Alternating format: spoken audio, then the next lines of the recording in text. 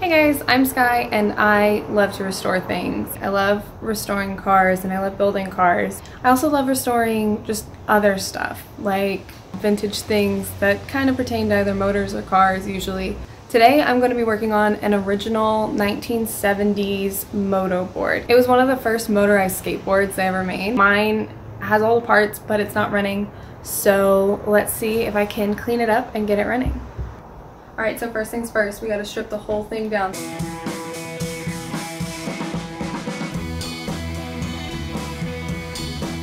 So first thing already that I've found is this throttle cable clearly has broken, and this is how they chose to fix it. Might have to find some sort of throttle cable and make something to fix this, but this is clearly not gonna work.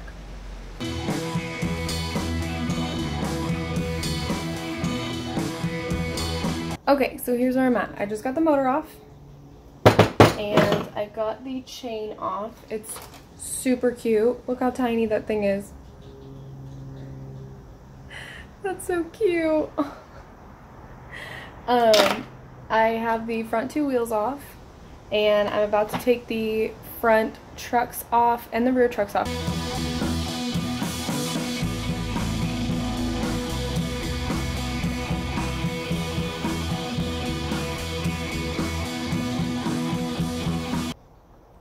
Okay, so I got the trucks off the board.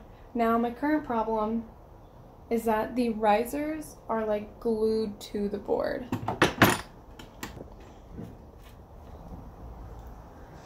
So I'm gonna need to get those risers off.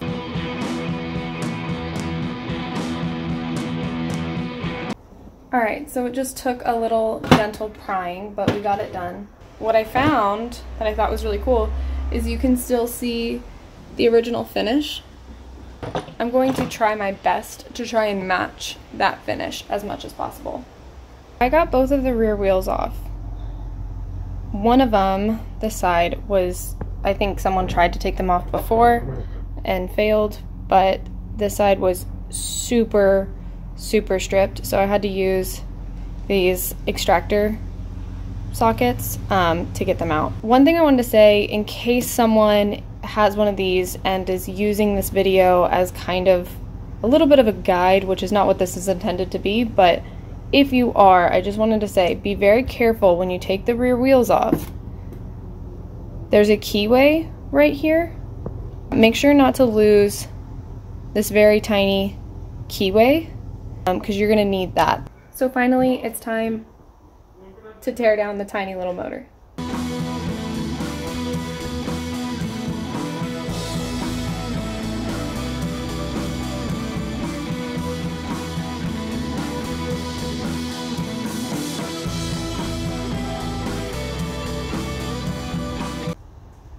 Well, I got my first screw that needs to be extracted. That's okay. We've gotten pretty far. And this is the only one so far. So that's pretty good.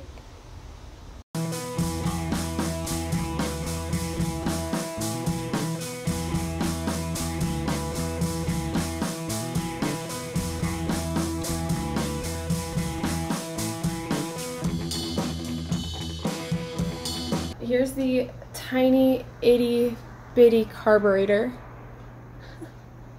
It is so cute.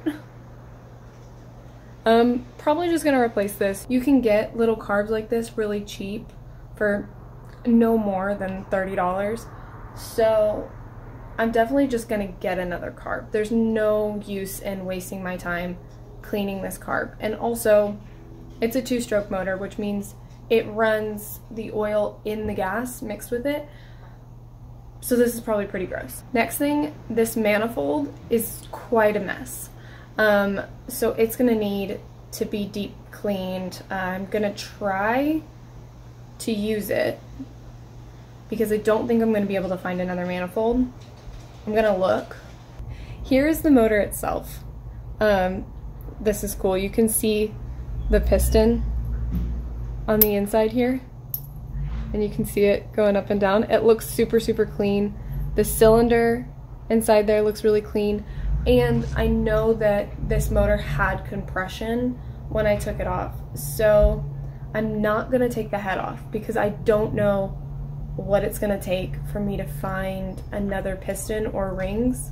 So I don't think it's worth it to take the head off and to clean the inside. So I'm just gonna stop here as far as tearing down the motor. Oh! I almost dropped it. Oh no, that would not have been good. I do have the gas tank. I may have lost it, but it's somewhere and I will find it. The bushings are definitely gonna need to be replaced, so I can probably just go up to any skate shop and find some new bushings. So that's it for tear down. Those are all the parts that I'm gonna replace.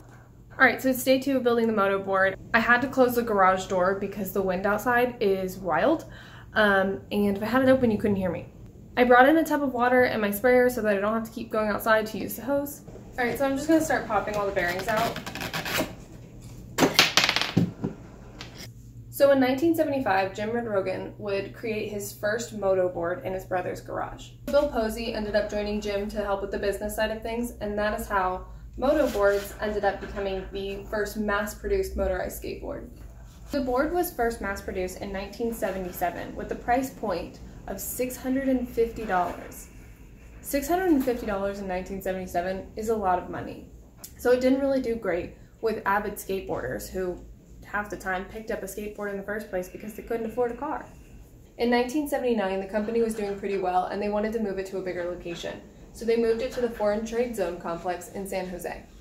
A few years later in 1973, Jim and Bill decided to part ways. They ended up giving Motoboard over to a different parent company that was based out in Los Banos. You can still buy a Motoboard today through that company. All right, last thing I need to clean is this disgusting gas tank, which I found, by the way. If you don't know how something goes on, but like it's meant to be there, a giant ball of Permatex is not the answer. I got everything clean. So now that everything's clean, I need to run to the store. I need to pick up some new hardware, some bushings, a lacquer for this because I'm out, or I don't have the right color I want it to be. I will be back soon and then I will walk you through assembly. Okay, so I'm just leaving Val Surf right now and so far no good. Can't find the right size bushings for these trucks, so I don't really know what I'm gonna do. So I'm back from the store and that all ended up being a much bigger event than necessary, but I got all the hardware I needed. I also picked up this polyurethane lacquer to coat the sides and the bottom of the board. There's no lacquer left on this board. I don't want to sand it too much, so I don't know if I'm going to be able to get out all these oil stains and whatnot, but at least it'll be protected for future use and future wear.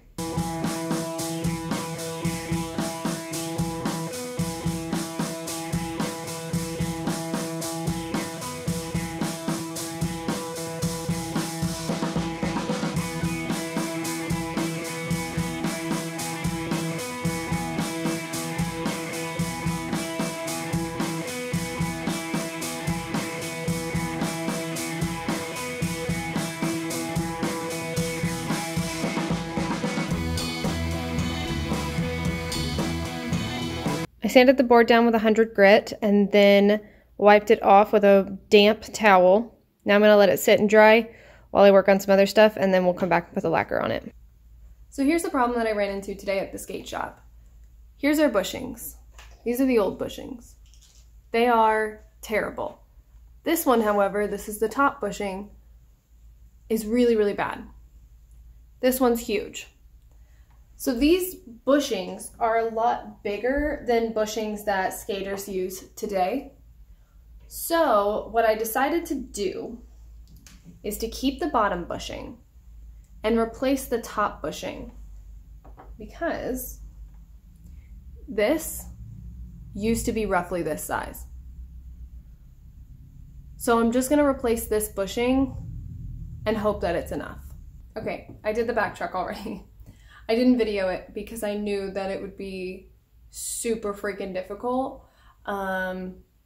And as much as I like the world to watch me struggle, I just feel like y'all can watch me struggle on the front trucks. If you've never put bushings on before, just buy new trucks.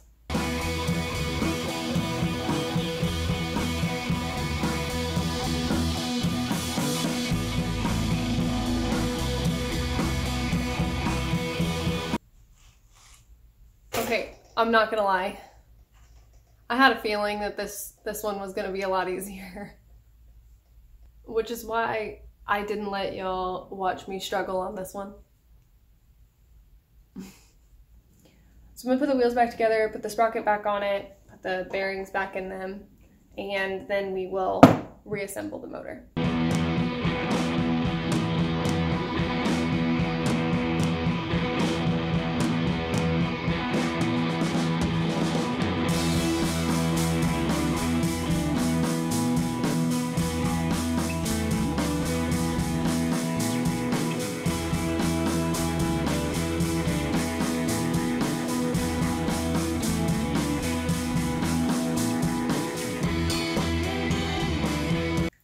All right, it's finally time to reassemble the motor.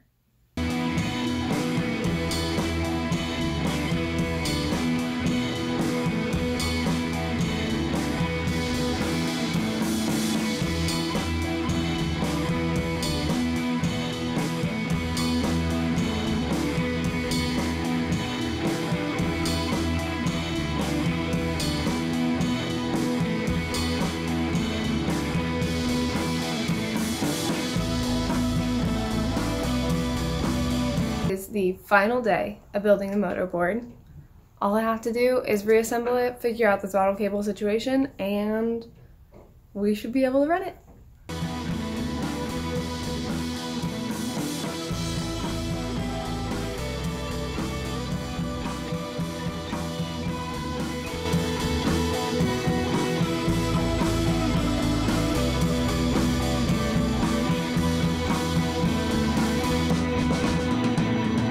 Trucks are on, now time to mount the motor.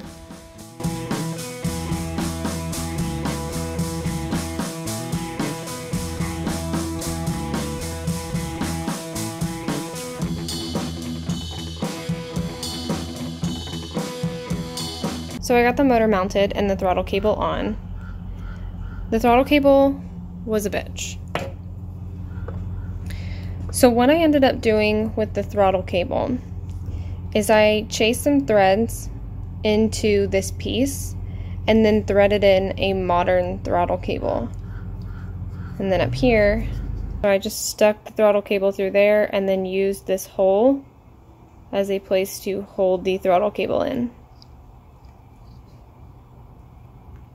Okay, so next thing I have to do is mount the gas tank. Now the gas tank is supposed to have a strap that goes across here and hooks on either side of this plate.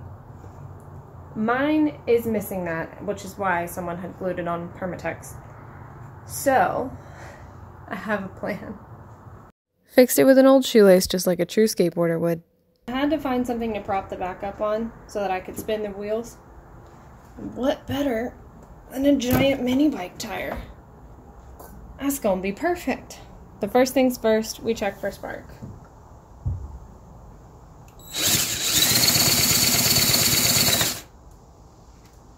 Alright, so it's sparking. That's good.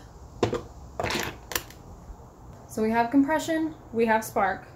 We're halfway there. It's a good thing too, because I have another spark plug, but I don't have another coil, and if I had to replace that, we'd be shit out of luck. I've already mixed the fuel. It's a 2-stroke motor, so you want to mix it with oil. I've also found the largest funnel I could to make this really difficult.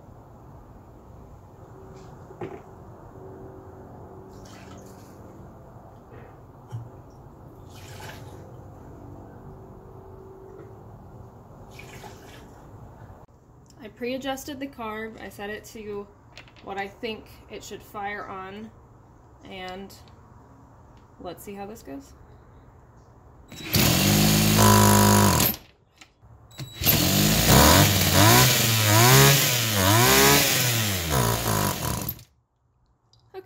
Needs some adjustment, but that's not bad.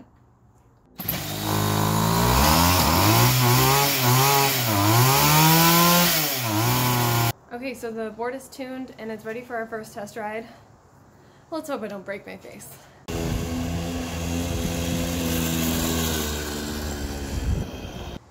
Okay, so that's it for this video. The board is super freaking scary. It's really, really hard to start. I think it would help if I were heavier because the back wheels want to drag rather than rotate to start. And the only way I can get it started is going downhill. It really wants to chuck me off of it when I pull off the throttle. It's a super cool piece, but I think I had a better time building it than I did riding it. But it also doesn't help that it is about to rain and getting really, really cold. So I'm freezing. I'm gonna go inside, and thank you guys so much for watching.